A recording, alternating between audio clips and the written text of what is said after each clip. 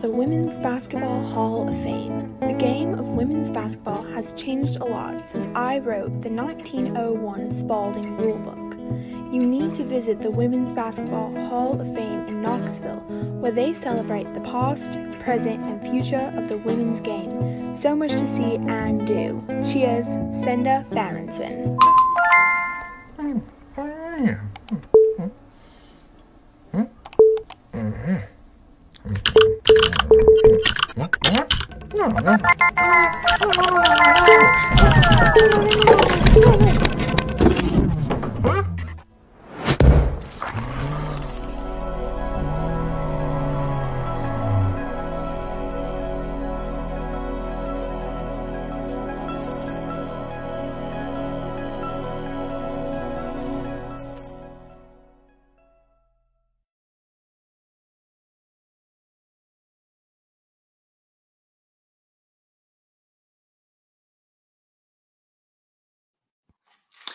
Good evening and welcome to the Southern Festival of Books, virtual edition, the streaming edition, the online edition, 2020. I like to call it the mask-free edition. My name is Sean Kinch, and this session is Greetings from New Nashville, an interview with Steve Haruch, interviewed by Margaret Renkl, and we're going to get to them very quickly. I just have a few program reminders before we get started.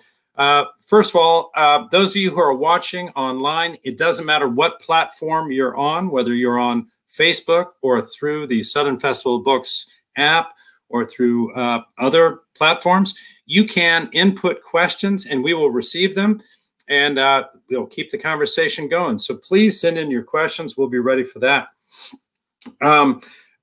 Quick introductions to our sponsors. The Southern Festival of Books, I promise you, will return in a physical form. It will go back to the library in the future. But in the meantime, we are so happy that it's online. And we really need to thank our sponsors, including the Metro Nashville Arts Commission, the Ingram Content Group, the Tennessee Arts Commission, Vanderbilt University. And I want to say a special thank you to Parnassus Books. Parnassus Books, if you are a regular shopper online at parnassusbooks.net.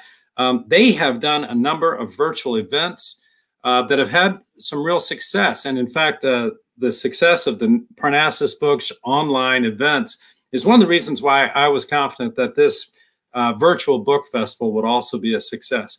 I also encourage you to bookmark chapter16.org. That's why I'm here. I'm a frequent contributor to Chapter 16. Chapter 16 is your one-stop clearinghouse for everything literary having to do with Nashville.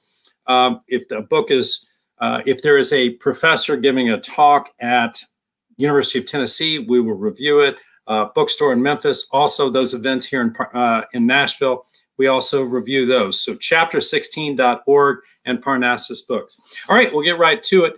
Steve Haruch has a new collection of essays. It's called Greetings from the New Nashville. It has contributors from all over Nashville, and it takes a look at what has happened to our town over the last decade and a half to 2 decades. It has a number of different perspectives. It's a fantastic book. Steve is a longtime Nashvillian, and he himself has a great perspective on this town. What's also interesting is that this book, it's published right now. It's published in October by Vanderbilt University Press, but it went to press before 2020 became the show it has been. So it'd be interesting to talk to Steve about how the town continues to change. I'm about to hand it over to Margaret Renkl. You know Margaret. Margaret is our local contributor to the New York Times. Her book last year, she was the darling of the 2019 Film Festival with Late Migrations. And Steve and Margaret, welcome, and welcome to Southern Festival of Books. Thanks so much, Sean. Also, I want to add my thanks to Sean's thanks to Humanities Tennessee for this annual event, which is for so many of us readers and writers, the true literary homecoming every year. We can't be together this year, but this virtual space has been a great substitute, and we get to see Steve's guitar and Sean's book wall, and you can see pictures of, you know, my childhood behind me. It's got some advantages. I want to remind you that if you follow along in the chat in the Southern Festival of Books app or in the comment section on Facebook Live, there will be a link to Steve's book, Greetings from New Nashville.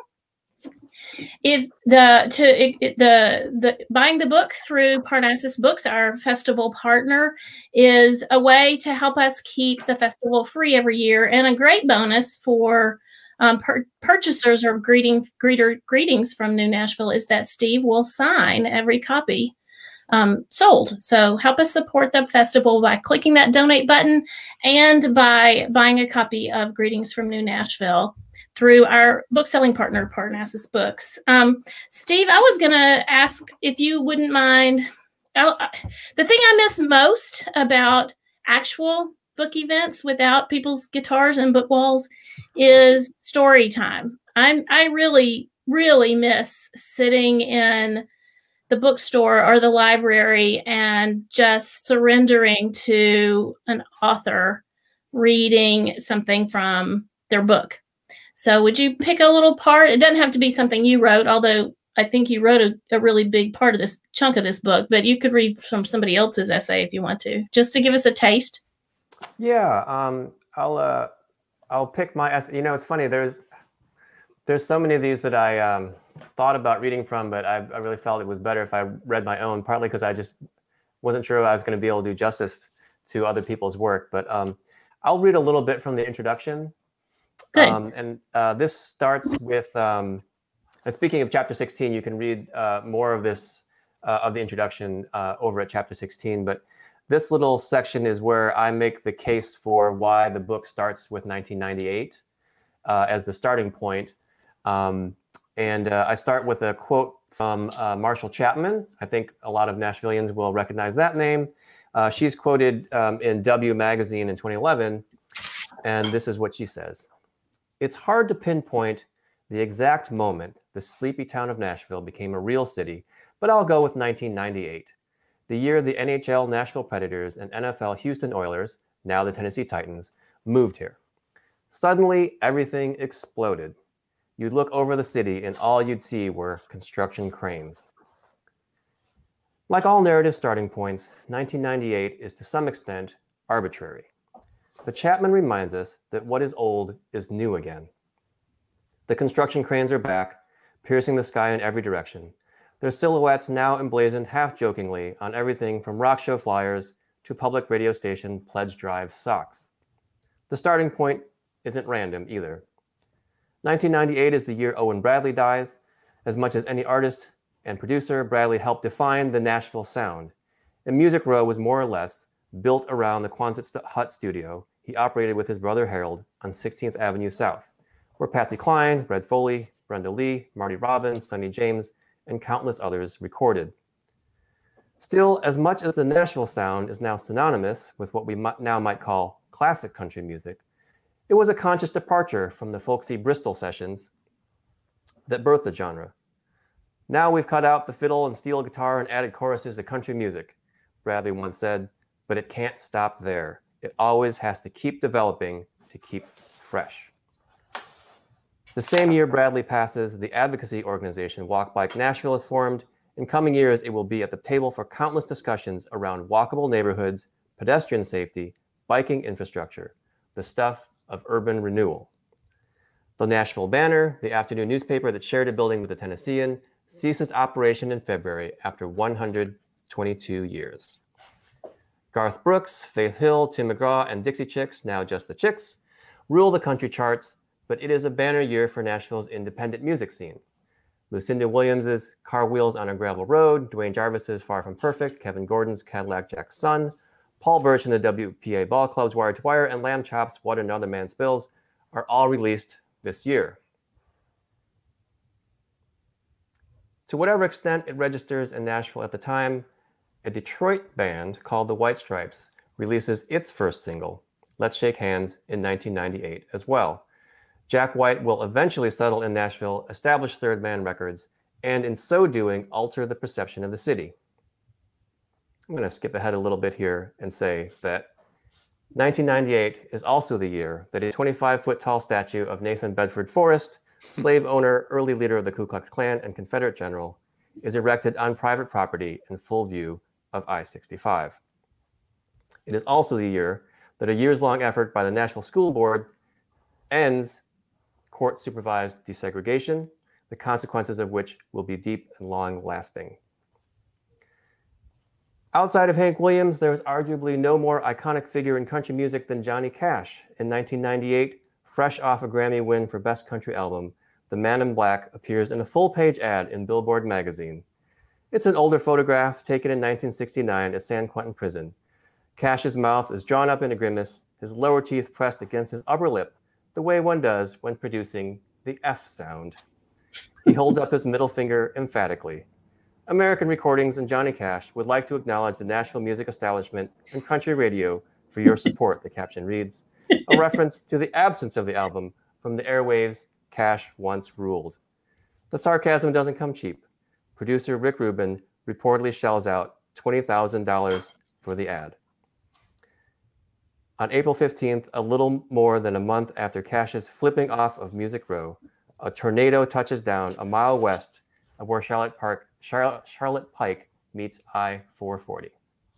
I'm just going to stop there because I think a lot of us know at least the outlines of what happens after that tornado. It's really, I think in a lot of ways, the beginning of the new East Nashville, which I think in many ways ushers in the new Nashville. So that's the argument for 1998. The argument for 1998 is, I mean, you make that case incredibly persuasively. I've heard a lot of other dates, and you address them in your introduction for possible turning points. I came to Nashville in 1987. You came to Nashville in 2003-ish. Mm-hmm. So, we watched it happen, however, whatever year you pick. But I guess my question is, I'm interested in the origin story of the book. Like, how did you come up with this idea? I mean, what you've basically created is like a little history book of the Nashville we live in now. And you explain how we got here through a lot of different threads, following a lot of different threads. But how did it ever cross your mind to come up with this book in the first place? Well, speaking of Parnassus Books, I think really it starts one day, and Margaret, you've witnessed this in the bookstore many times, which is there's a customer asking for a book. The first bookseller they talk to isn't quite sure if they know what they want. Another bookseller will walk over. It kind of turns into a party of sorts. Sometimes eventually someone comes to the back and says, can anyone come out? So basically there was a man in the store who is from Chicago, and his daughter had just moved to Nashville. And I was in the back, and I was the person who they found when they said, can somebody come help this guy? And he said, I visited Nashville maybe 25 years ago, 30 years ago. And it was just this, it was fine, but it was just this little town. And look at it now. It's like, there's so much going on. It's so exciting. I want to know what happened. And so I just am looking at the shelf like, well, I tried to sell him The Nashville Sound by Paul Hemphill, because I said, listen, this book came out in 1970, but you know what? We are still arguing about the same stuff that's in this book. And you learn so much. It's so interesting. It's like, no, that's not really what I want. I want to know how the city came from 20, 30 years ago to what it is now. And I said, well, I'm sorry, that book doesn't exist. It's always disappointing when someone wants to buy something, wants a book, and you don't have it for them, right? And so I just went back to my little desk and whatever. But I just kind of kept coming back to that, like, because, you know, these are things that you and I have talked about a lot, that all of us have talked about a lot. Like, well, what did happen, right? So it kind of kept coming back to me, like that book doesn't exist. And I think I even kind of looked around, like I did some searching, like, is there sort of a book that we just don't carry, or that went out of print or something, right? And the more I thought about it, the more I realized that no, that book didn't exist, and I wanted to read it. And then I just started thinking of all the stuff that was out there that had little pieces of the story already, you know, things that had already been published, where there was a little seed of the story, a little thread that you could follow if you wanted to. So basically, I emailed Vanderbilt, and where I did the Jim Ridley book, and said, you know, and I think I told him, I think I told Zach, you know, the other day this guy came into the bookstore looking for this book, and it doesn't exist. Would you like it to exist? And so really that's how it got started, was just there, you know, the book wasn't there, and I thought maybe it should be. Well, it's perfect for a newcomer to town to understand, you know, just a little primer almost in how to be a Nashvilleian, to, you know, the stuff that the long-timers and the Nashville natives, I mean, it's almost impossible to find a Nashville native anymore, but, you know, the stuff they roll their eyes about, the stuff they gripe about, and to you know, to be an insider almost instantly by reading this book. But it's also a good explanation for us of how it all came together. I think I knew parts of this story. I certainly remember reading about I remember the 1998 tornado. I remember hiding in a friend's basement, hugely pregnant, gave birth 2 weeks later. Wow. And getting down those basement steps was not easy. But I remember that tornado, but I don't think I knew the extent to which it recreated East Nashville and the extent to which East Nashville recreated Nashville because of the creative class that poured into that neighborhood. But we'll come back to how neighborhoods changed. But I think I can see the point of the book. I can see the hole in the space on the bookcase where it needs to occupy. But what are you really hoping it will do besides fill that hole? Is there an ulterior motive? Are you hoping to shape the Nashville to come in any way? So, I mean, as I've said before, I think that sometimes we think of, like, we like to be sold on a book that is definitive or is the final word. And that was never my intention on this book. I hope that what comes across is a real curiosity that I don't think that we really know. I think the essays in the book, the writers in the book have done a great job of kind of laying out sort of the shape of what happened here. But I think in many ways, it won't be a long time before we really know what happened.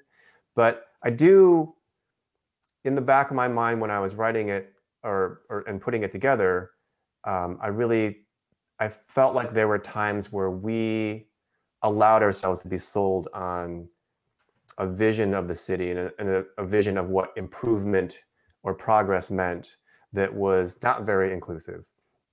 And so I do, when you say ulterior motive, I do feel like part of what I wanted the book to do was to shine a light on those moments where we could have been more just broader and more compassionate in our thinking as a city. So yeah, I guess my ulterior motive would be to look at the progress, to look at what has been good, and then think, how could that be deeper and more inclusive, and to bring more people up as the city itself rises. Okay, well, again, I want to come back to this question of collisions. You know, how improvement in one area has unforeseen or ignored consequences in other areas. But when you were putting, I'm still sticking with the origin story for a minute. When you were thinking through what you knew that there were certain pieces of writing that were already in existence that you could reprint with permission, but there aren't that many relative to the number of pieces in here that fit that category of prior publications. You yourself, as the editor, you were not just, collating and collecting, you were shaping. And you had to have had some idea from the beginning about what shape you wanted that to be. So how did you decide?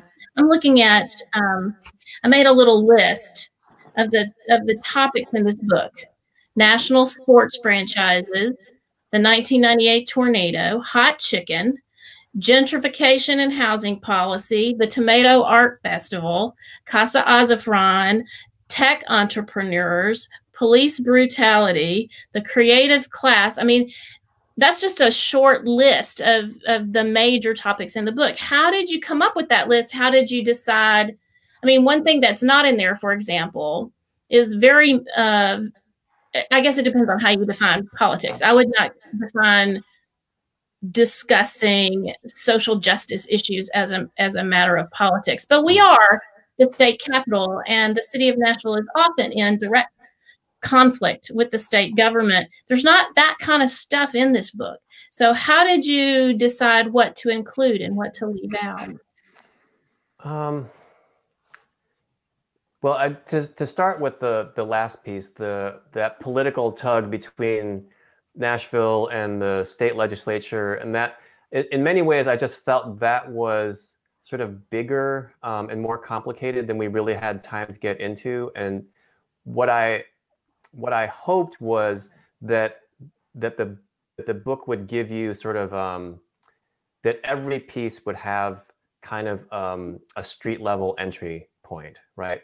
That you weren't thinking about legislation, you weren't thinking about closed rooms or back room deals or this kind of stuff. That as much as possible, each essay would have sort of like a thread in it, a piece of it that just anyone could find a way into the story and not worry about sort of navigating the politics of it. Because I think also there's so much of the history of those sort of political struggles in the state that I just felt like it would be in danger of getting bogged down. So to answer your larger question, a lot of it was I asked Ron Wynn, would you write an essay that included these elements? Would you talk to Jeff Carr? Because I thought that Jeff is such an interesting character. I mean, I don't know him personally, but as someone who lives here and has seen all the different kinds of ways he's been involved in the city, I just thought someone whose career in the arts really spans the whole span of the book. And so I talked to Ron. I said, could you talk to Jeff? Could you ask him about these things? Could you ask him about how he became the spokesman for opposing the transit plan, which a lot of people were very surprised by? Can you get into that, right? Yeah. Right. So so a lot of it was finding the writers that I admire and that I wanted to include, and just having this conversation with them and saying, I had there were many spreadsheets involved, I will say. And so a lot of that was those topics, right? And so if I talked to Ron and Ron said, yes, I'll talk about Jeff, I'll talk about the transit plan, I'll talk about sort of how, Jeff's advocacy for Black Nashville and the arts sort of interweave. And so I'd say, okay, that's good. And that also connects us to, the Edgerton book. So a lot of it was talking to people and saying, how many of these, like if it's like a poster with the little pull tabs at the bottom, like how many tabs are you willing to pull off to put into your essay, right? And so as people started to say, yes, I'll write about these things, and then I could say those are covered, and then really just trying to make sure that all those things are distributed among the writers. And what was fun is that there are also the little coincidences where things overlap that I didn't plan, and so that was fun too. Well, I was going to ask you about that. The way, I mean, I don't want to get too insidery on this, but putting together a collection of essays, it turns out, is hard. You can't just like stack. It's not, even though they all stand alone, and even though somebody can come off the street and not know a whole lot of backstory and understand any individual piece, the way you've put them together, it's almost like a braid, that one strand kind of weaves through, is a major strand, and then it kind of goes behind, and then it comes back around front. Throughout this book, it's really kind of miraculous. Hats off how you did that. I don't know, especially because you didn't write all of them. So you were holding other people's words in your mind and still putting that stuff together. But there's a lot of through lines because of that. I think about, like, what a weird through line is T-Bone Burnett, right? But he shows up in the piece on Studio A. He shows up in that Ben Folds wrote. He shows up in the one Ashley Spurgeon writes about the rise of Americana music and the TV show Nashville. He shows up in my piece about Fort and Egley. I mean, you couldn't imagine three more diverse kind of subjects for this guy, one guy to just randomly show up in. I mean, there are through lines all through the book like that. Was that just serendipity? A lot of it was, yeah. T-Bone Burnett is a good example of that, where it really wasn't until I think I actually had to take out a couple of references to T-Bone Burnett because a little too much T-Bone. Because I thought we don't actually interview him at all, but he's in here how many times? Yeah, I mean, as a reader, I'm someone who just loves when there's just some small little thing that comes up again, some motif, right? And not to reduce T-Bone Burnett to a motif, because obviously he's had a tremendous career, but I think that was so much fun. And when you talk about the braid, that's really what I was trying to do. That's why the book isn't chronological.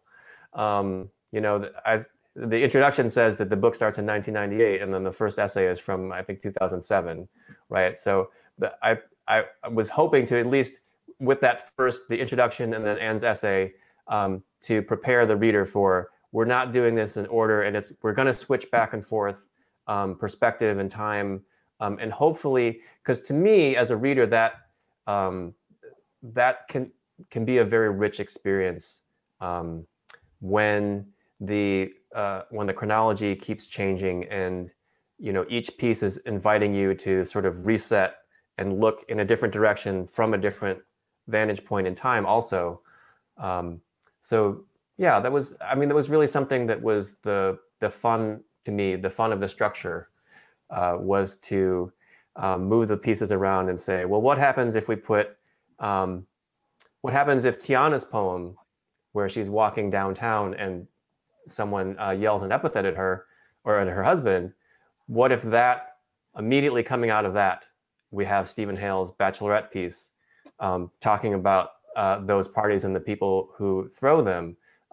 It's a very different vibration than if they were in different places, right? And so just sort of moving those, I've always, you and I both have spent a lot of time writing and reading poetry, and that, to me, in a collection of poetry, with like when that last line hits and then you move to the next poem, that sort of energy between those two things is so important. And like, I'm sure other anthology editors think about it also with their essays, but it was really important to me, like, how does this one close and how does the next one open? That sort of getting that rhythm. And the more I thought about making those rhythms interesting, the more all those little, like the braids would cross, you know, sort of in ways that you wouldn't expect. Well, you mentioned Anne's essay, Anne Patchett's essay about country music and how she doesn't listen to it, and she doesn't know anybody who actually owns Carrie Underwood's album that had sold at that point 6 or 7 million copies. Yeah. And the very first, so hers is the very first piece after your introduction, and it ends with an author's note. And all through the piece, there are often these little author's notes or editor's notes from you where there's a chance to revisit what the essay is about and update it in a way, and sometimes just to rethink it. I mean, Anne apologizes for, you know, snarking at Carrie Underwood for among other things. I mean, I think that extra layer, so you're putting the pieces in order, and then even within the pieces, there's a dialogue going on between the past and the present and the near past, but still the past. I thought that was so, I mean, just adds a kind of depth and richness to the collection that I wasn't honestly expecting. You know, it did become more. There's nothing about this book that is overtly poetic, but it does work that way as a poetry collection might work. In addition to the intersections, though, there are also collisions and conflicts, and they also weave through. So there, I love the description in Ashley's piece of Americana as country music for liberals. I love the way the question of development of the tall and skinnies, or of the gentrification of areas that had previously been, you know, multi-generational homes for low-income families, and how all of that is colliding with tourism, and how hot chicken, this wonderful origin story that we get from the legend that we get from princes, and how it is in collision with, you know, Hattie B's, you know, which is basically hot chicken by white people for white people. How did you think through those tension points? Because that's really the crux of the New Nashville, I think, is how all of this creates these tension points for us as culture, as citizens. Yeah, I think that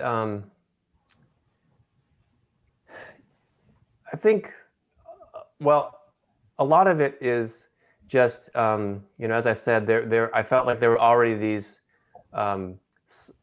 pieces already out there that were asking these questions, sort of, not just like Zach's piece that originally ran in Eater about hot chicken. It's about hot chicken, but it's also about, you know, it's about what hot chicken means, what it means to serve it, the history of it. And I thought that piece was a great example of, you know, like I said before, it has that sort of street level entry point, right? Like, there's this food that you either love, if you don't already love it, you've heard of it and are interested in it, right? And then it opens up into these other issues, right? And so I think every piece of the book had, I wanted that potential to be there. So just going back through archives at the scene and the Tennessean and looking at things, and I remember reading back over Bobby Allen's story. It had been a while since I read it. His story about all the teardowns and the tall and skinnies and the, you know, the turnover of neighborhoods. And I was really struck by how, you know, even though there's some of the reference points in it were a little bit dated, it still really resonated because it wasn't only about the houses. the story wasn't just about the houses. It wasn't just about the development. It was also about sort of patterns of where people had been able to live, been able to make a home for themselves. And now the patterns of what was suddenly very desirable real estate, right? So I think just the more that I just sat down and thought, okay, if I'm going to put together a collection that tries to answer the question of what happened, you know, the sort of unmovable object and the irresistible force would they just kept presenting themselves, you know, as I looked both at these archived pieces. And then, you know, when I would have these conversations with the writers about, you know, can your essay include this? Oh, but, you know, Ashley's piece of, you know, when she talks about, oh, brother, where art thou? Like, I hadn't even thought, I was like, when's the last time I thought about, oh, brother, where art thou? But she was so right about that sort of arriving at the exact right moment, that movie. And the way that it sort of presented this South in, I don't know, just a very interesting way that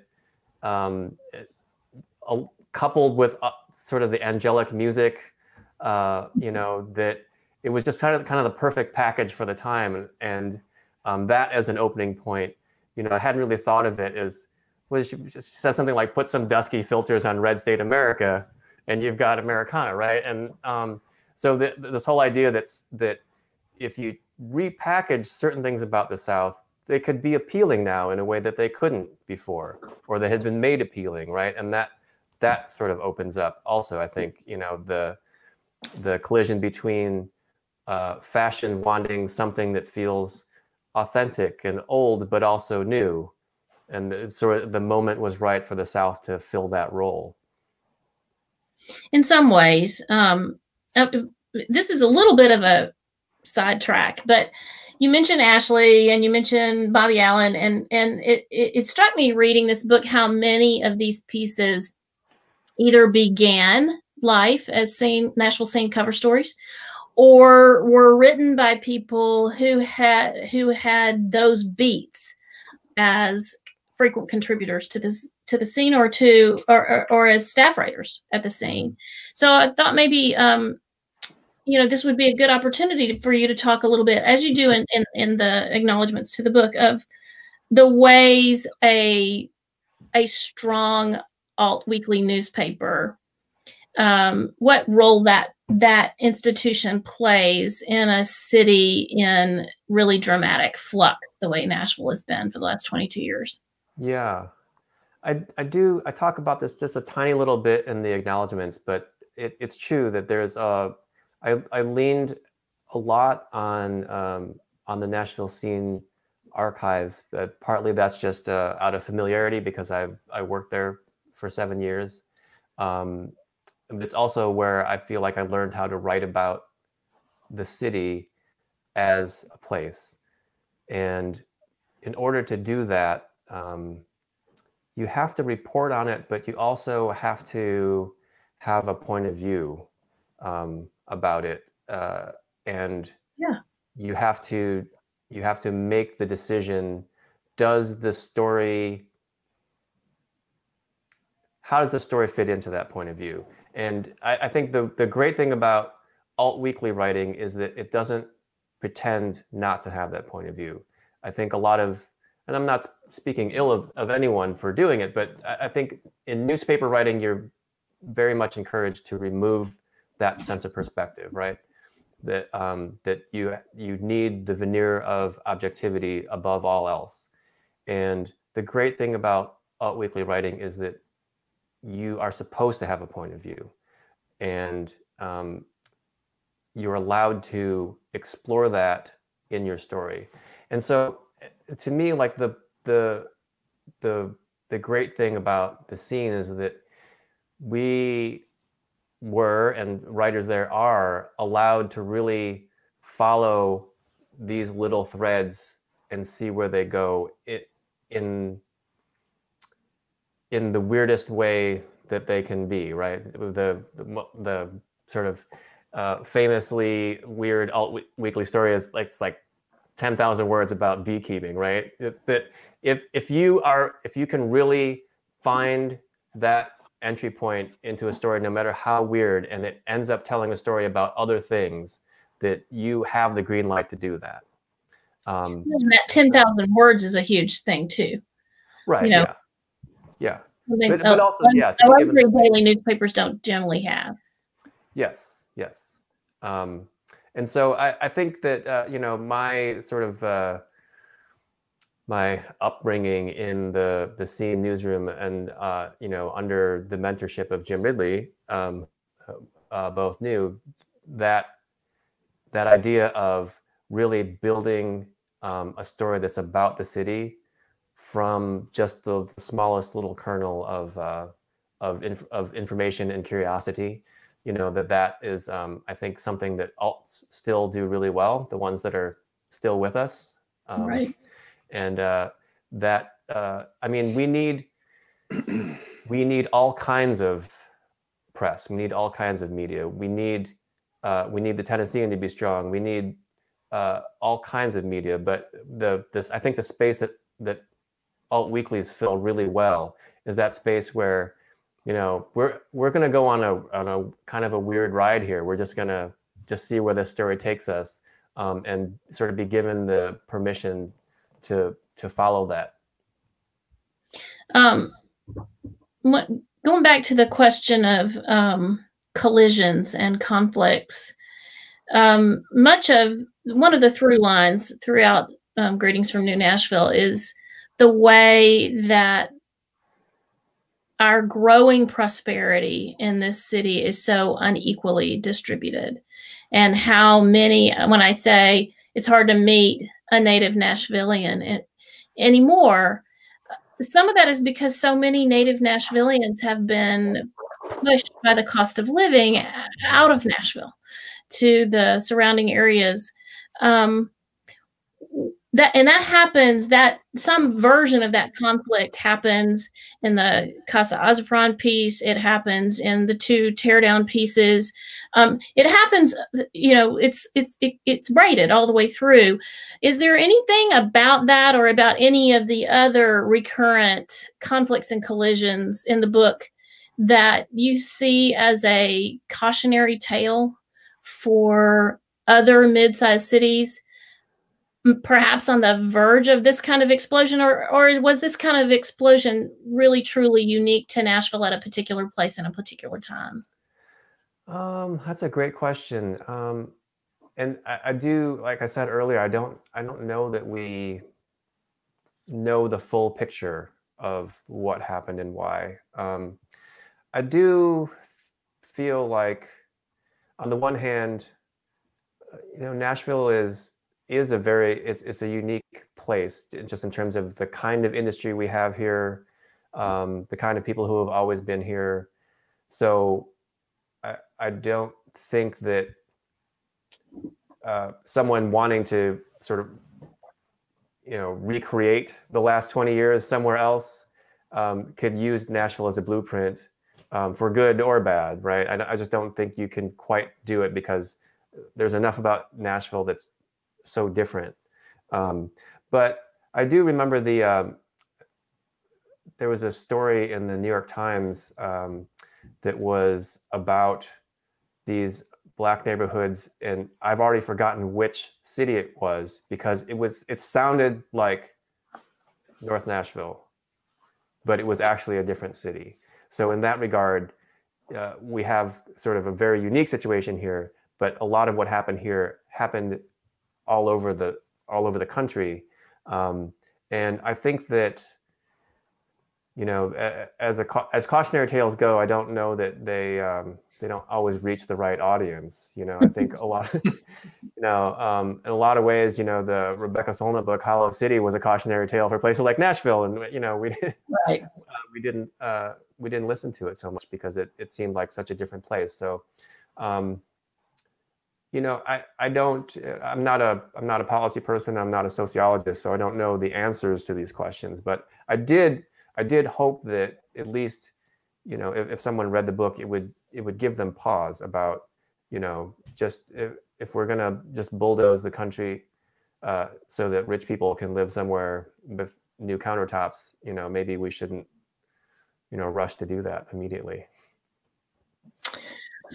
Okay, I'm gonna. I have a couple more questions, but I'm gonna interrupt my blather to read some questions that are coming from our audience. First, there's a comment from Ellen. I'm from Nashville originally. I'm 58, and I've been asking these questions for years now. It felt like a slow motion change, and then bam! Thank you for this collection, Steve. There's a question from Charlie. I think you're going to like fielding this question. Do you have a chapter about Nashville becoming a national destination for bachelorette parties? Oh boy, Charlie, you are in luck. You are going to love this book.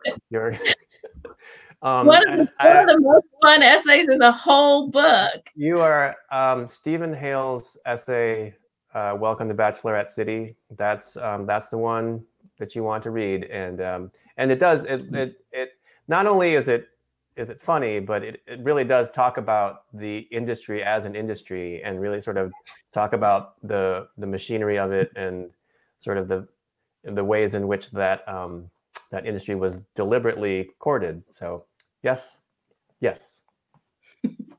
You have a treat in store. There's a question here from Maria, and you may feel that you've already answered this question, but Nashville's boom looks similar to what's happened in other cultural economic boomtowns like Austin or Seattle. What sets Nashville apart, for better or for worse? Oh yeah, that's a good question. I actually moved here from Seattle, and like I think a month after I left Seattle, the little corner dive pub that I used to go to with my friends was demolished, along with the entire block, to make way for so like my favorite burrito place, my little hole in the wall corner pub. That entire block was knocked down for condos like a month after I left. Seattle and Austin, I think, are so they're each sort of weird in their own ways too. I mean, I think Seattle has much less land on it to begin with, so like it's surrounded by water on three sides. So it's that effect of people want to be here, so it's becoming more expensive. That is really exacerbated by just the limited amount of area, similar to San Francisco. And Austin, I think Austin was able to sort of capture more of sort of that wave of post-Silicon. So its trajectory is also a little bit off from us. I don't know. I think that it's really hard to say right now, just because, as I've said elsewhere, we are in danger of losing our independent music venues, and if we do that, I don't even know what Nashville looks like on the other side of that. So it's really hard to compare us to anyone at the moment, when all of us are sort of locked in this holding pattern where we're just trying to survive. Sean has a question. Yeah, Steve, Margaret was talking about through lines, and I don't want to be a downer, but one of the through lines is talking about race in Nashville. Mm-hmm. The cutting of North Nashville neighborhoods into by the building of 440 might be one of our original sins. The book also talks about the problems of desegregation, which also has been kind of turned into resegregation. You talked about gentrification and the lack of affordable housing in neighborhoods. And you also have a piece about police brutality in Nashville. I'm just curious, how serious do you think Nashville's race problem is? Are we making strides? It strikes me that every city's race problem is unique to that city. We all have a different makeup. I'm just curious where you think our current status is on our race problem, and are we making strides to make it better? Well, I know. How much time you got, Sean? So I mean, to back up a little bit, you know, when I was putting the book together, I definitely wanted to not shy away from these things. I didn't want it to be a book about the TV show and $15 cocktails, although we talk about those things. So, I mean, I do think every city's problems are unique, but I think a lot of the problem with this country is that we as a country have not really ever really truly reckoned with the legacy of slavery, period. Like that's I think the big overarching thing. And as a city, are things getting better? I mean, as we talked about in our Chapter 16 interview, I mean, you see how the protesters were treated on the plaza. The Black-led protesters were treated on the plaza as opposed to the crowds downtown who were in defiance of the mask mandate. So I would say in a lot of ways, we are stuck where the rest of the country is stuck. That I think the conversation has been brought to the forefront unavoidably. And I think if there is a silver lining to the last few years, that it's that we have not been able to avoid this conversation, right? Are things moving in the right direction? You mentioned Ted Alcorn's piece on the Community Oversight Board of the police. As you know, that board has not really ever been able to exercise its full authority that the voters granted it. So I'm going to say no, that we are not making what I would call satisfactory progress. Although I do think that that a lot of us have been forced to look at the problem in a way that we didn't before, and that is at least something. We have a question from Ellen, who's in the middle of reading your book, and she says, is the emergence of the large Kurdish community in the early 2000s something that turns up in the book? Yeah. It does come up. This is one of those where I probably shouldn't talk too much about how the sausage is made, but I did approach several people about writing about the Kurdish community here in Nashville in more depth, and that it just didn't work out for a variety of reasons of timing and commitment and all that kind of stuff. So I do think that's it's an important piece of the Nashville story, and it does get some time in the essay. Carrie Ferguson Weir has a really nice essay about Nolensville Road and the neighborhoods there. It's a very nuanced piece, I think, and it does talk about that influx of Kurds to Nashville, but not in as much depth as maybe I had hoped, but it is there. We're kind of running low on time, Steve, so I want to ask a couple of quick questions, and I don't want to put you on the spot, and if you don't want to answer, you don't have to go to the next one, but you wrote really a truly brilliant introduction to this book, and you also wrote 2 of the essays in it. And this is your second book as an editor, but you're a writer, Steve. When are we going to see a book that says by Steve Haruch and not edited by Steve Haruch? And what might that book look like? I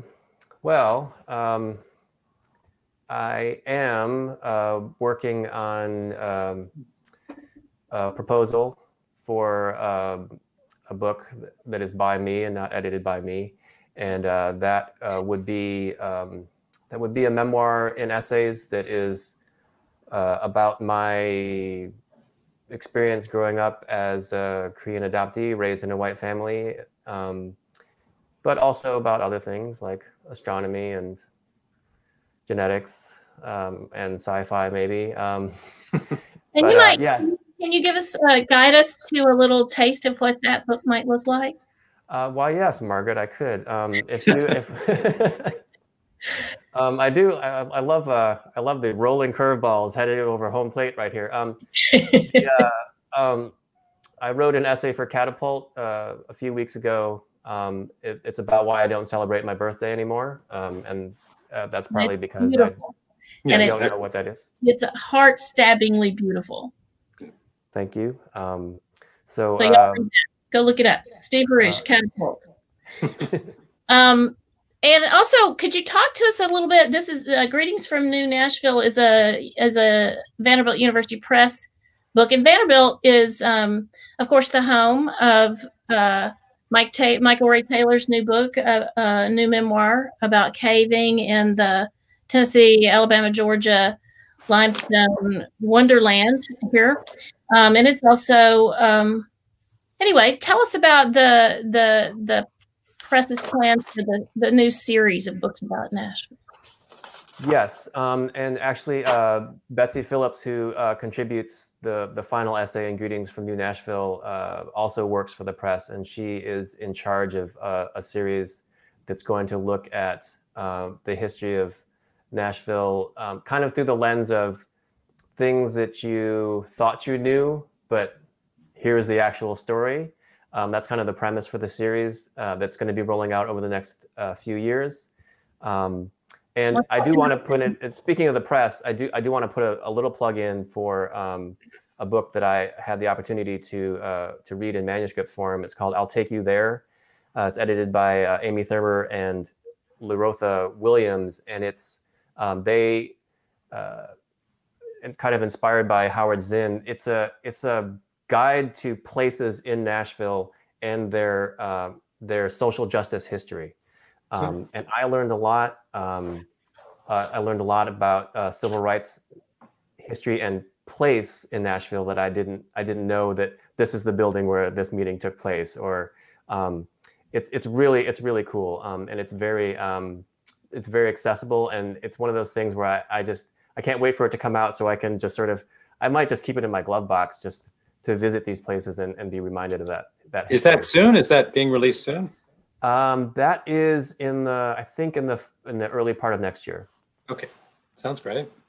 I think we can do just one more if you can answer it in 1 minute or less. This is from a question from Catherine. What is the next phase of the new Nashville? I wish I knew. Put on your mind reading cap. Yeah. Sorry. I have this little miniature baseball helmet but it's usually over here. I should have put it on. That's a great question. And as I said before, we are in such an unusual time, like a once in a century kind of time, that it's really hard to say. The projections for the numbers of independent businesses, not just music venues, but independent businesses that are at risk of going out of business forever, as this pandemic wears on, and there seems to be very little in the way of support for folks. That is a question I just don't even know how to begin to answer right now. When we live in Music City and we can't go see music right now. So I don't know. I feel like the hopeful part of me says that we've all been humbled a little bit by what has happened, by how much is not in our control right now. And that when we are able to sort of return to some semblance of normal, that we will have this in the back of our mind that we could lose everything, right? So how can we build this in a way that is not dependent on sort of just extracting as much value as quickly as possible? Like that, maybe we've been shown that is not a sustainable way to live. Even though people have been saying that for a long time, maybe this pause that we've all been forced into is going to give us a little bit of perspective going forward, to make the city in a way that is, that is just more inclusive and more open and less sort of, cash grabby. And I hope so too, Steve. Thank you for your time, Margaret. Thank you for that. And all of the watchers at home, be sure to click on that Parnassus link. Thank you to Humanities Tennessee, and enjoy the rest of the Southern Festival of Books. We will see you at the next session. See you, Steve. See you, Margaret. Thanks, y'all.